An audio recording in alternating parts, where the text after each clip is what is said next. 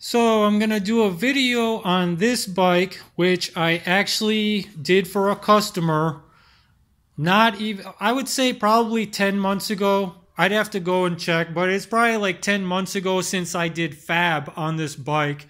This was a one-off scratch built I did for a customer who's pretty new to the Dallas-Fort Worth area. He's originally from Southern California. And one-off scratch built the way he wanted it. It was basically a collaboration design between him and I. And, you know, which is how I always do it. He had certain elements like this section in here. He wanted this big, beefy, bulky look. But I've actually got this design on a couple of my personal bikes. So he wanted me to do that on the back. And then the cool thing was, besides that, he kind of gave me free rein on what else to do, which it's always nice when I get a customer who trusts me with that. So this bike came back, and that's one reason I'm doing a video on it, because whenever I originally did this bike, I wasn't even into making these videos yet. So now that it's back, I've got the opportunity to kind of archive it. And it came back because I'm going to be converting it to an e-bike. So it's going electric. He brought all this for me last night as well. And it's the 4-inch by 26 wheel. And it's an Ebikeling kit, which turned out great because I didn't tell him to get this, but my green web chopper right over there, I've got the same kit on it, but it's rear wheel drive. And his is the same kit, it's just the front wheel drive. And what's going to end up having to happen is I'm going to have to unlace that wheel, unlace this wheel, and then put that hub motor and these spokes in that outer hoop. And then, of course, true it. And wire it all up. I love these Ebikeling kits too because of their connectors. They use an XT60 for the battery, which I've got a whole bag full of these inside. So that makes that real easy. The battery came with these. And so basically I'm going to cut these off and solder an XT60 on there. And then it'll be simple plug and play. But going back to these connectors, Ebikeling's connectors are awesome. They're dummy proof, they're idiot proof. You can't really hook them up the wrong way. And especially for like the hub motor, it's got this plastic protector on here, but you can see inside there, it's just one wire and off the motor, and it's got a multi-pin connector, and they go in these other one wire matching connectors. You know, it's hard to see in there. And you just snap them together, and that's that. Why I bring that up is because I've got other kits like this personal rider of mine, and it's also got one wire coming off the motor. And when it gets up to the controller, you can see this bird's nest I got going. Whenever it gets up to the controller, it splits off into like 4 separate wires. And I had to strip all of them and make bullet connectors and all that stuff to make it nice and tidy. And with the Ebikeling stuff, like I said, it's just that one wire with one pin, with one connector, multi-pin. You plug that in, it's a waterproof connector, and that's it. Bam, you're done, ready to go. So for us builders, or those out there getting your own kits and building, it makes it so much easier and saves so much time, I can't even tell you. And kind of back to the battery for a second. I've actually got this same battery, but a different brand. Mine is Joyousy, which I highly recommend. They have awesome customer service. I'm not sure who or what brand this is, because I think it's like they're all pretty much the same. It's just different distributors. And these have got I opened mine up to confirm. They've got either Panasonic or LG cells. I think mine's Panasonic, and it's over Panasonic cells, and it's over 2 years old now. I haven't had a single problem with it. I put my ohm meter on it. It's still putting out 52 volts. And my charger quit about 5 or 6 months ago. I got a new charger, and it's been right back to working like new. So back to the subject of batteries. You can be cheap with whatever you want to be cheap with, but I personally, my biggest recommendation for going e-bike is do not get a cheap battery. Like, it's the single most critical component of like performance, longevity, how much you get out of each charge, and you're really not saving money, because I think I paid around $400 for my battery, and he told me his was around $400 too, and this is 48 volt 17 AH. So you can find batteries out there in the 200 range, but will it live past a year, or how long does the charge cycle go, blah blah blah. So it's just quick note on that is just don't be cheap on a battery. And this controller, we talked about briefly on where I was going to put it on that,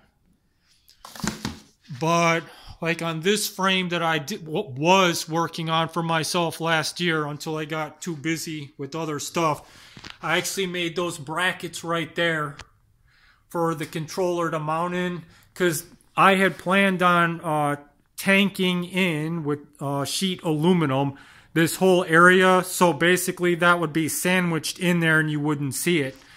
I am going to have to find a spot on here. We talked about briefly last night that I'm probably going to be mounting that battery right in here.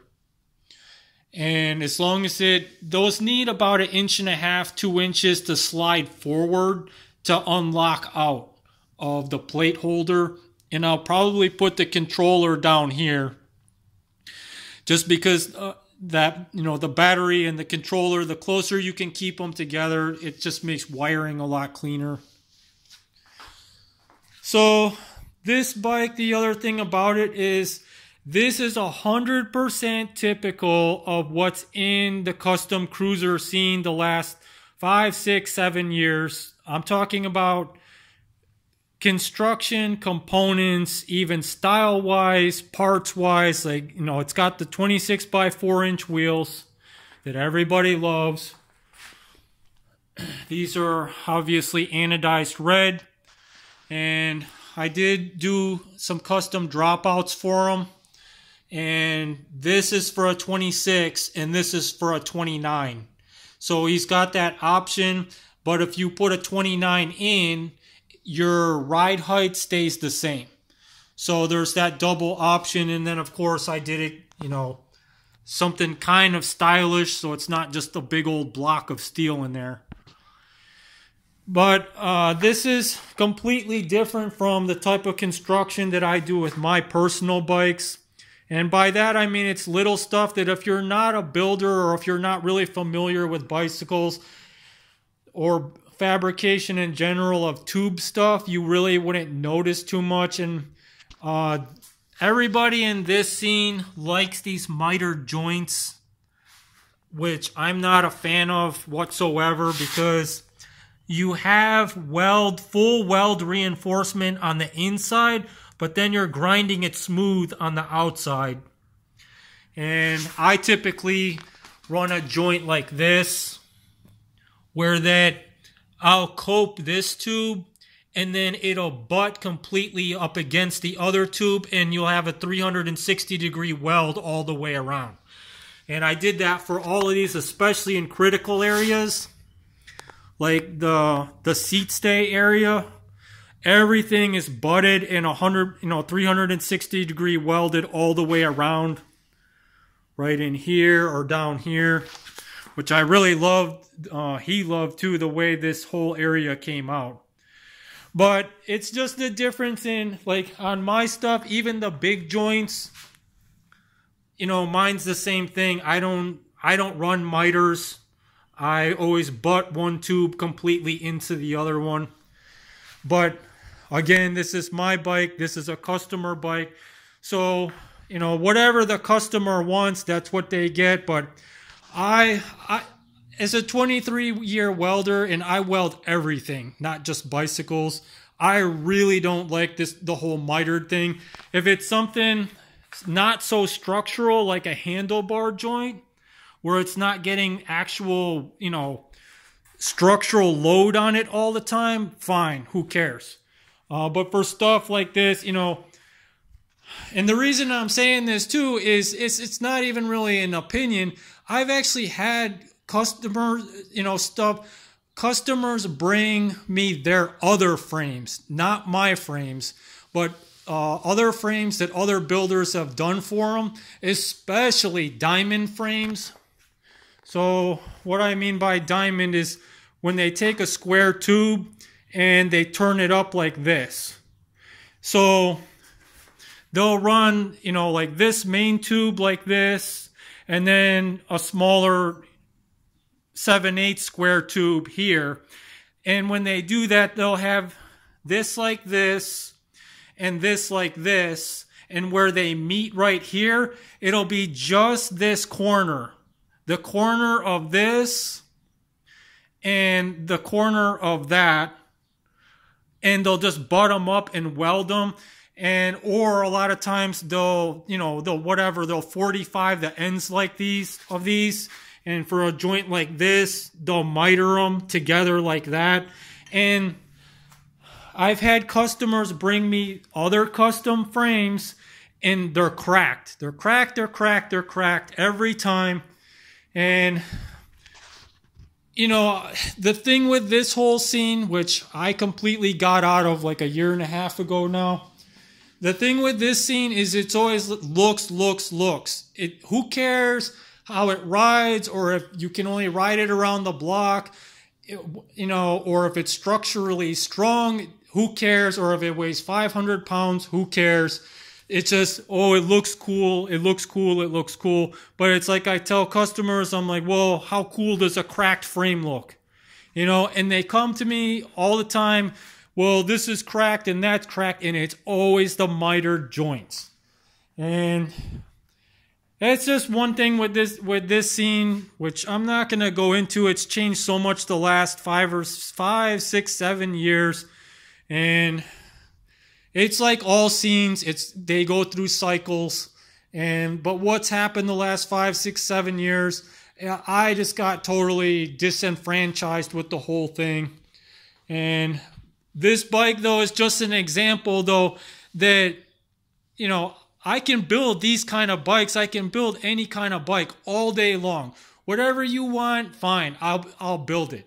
You know, but me personally, I'm not really a fan of this style of building, and really not even a fan of the way these style bikes are set up, because they're not built for riding. They're more a show bike, or more cruising 5 miles per hour.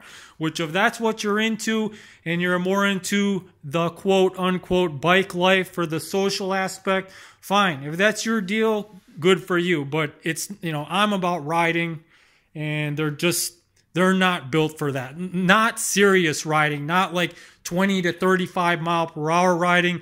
In fact, whenever I put this kit on, we had already talked about it. We're going to have to go ahead and do a front brake on this, because it's going to start getting fast enough that just that coaster brake is not going to handle it and be adequate. And that's one reason why he decided to go with the front drive too, is because, again, he's got a coaster in the back, and I had already set the frame width to accommodate that Nexus hub, which is, I think I set it at like 130 millimeters. And I know positively from the one on the back of my web bike, it's a lot wider than that. If you know, because you've got a 7-speed freewheel cog. So anyhow, I'm gonna get this kitted up this week, and then next week I'll probably do a follow-up video of the kit with it installed and do a bit of a test ride. And I had already told most people that know me already know, like I had already announced it at the beginning of last year. I sold all my bikes last year. I am down to this chopper, this electric chopper that's my daily rider, and then my green one that's back in there, that's my show bike, and that's it. I mean, this whole thing in here was full of bikes last year, and I got completely out of it. Again, I completely lost interest in this scene, and I was maxed out as a builder too. You know, I'm back to doing stuff like this. So, you know, and with this, again, now I'm like back to doing my own thing, and no scene telling me this is in and that's out and blah, blah, blah. So I am doing bikes and parts and stuff, you know, stuff like this, especially because this is a customer of mine. And I actually wound up doing, he's from Southern California. He's got a cousin out there, and I did, once he saw this, I did a frame for his cousin. And anyone that's local to the DFW area, I'm still doing bikes, parts, mods or whatever for them. But like the out-of-state stuff and all of that, I completely got out of it last year. And I don't really foresee myself getting back into the whole thing. And I just got too much other stuff on my plate right now besides these. So, all right, guys. I'll follow this up next weekend.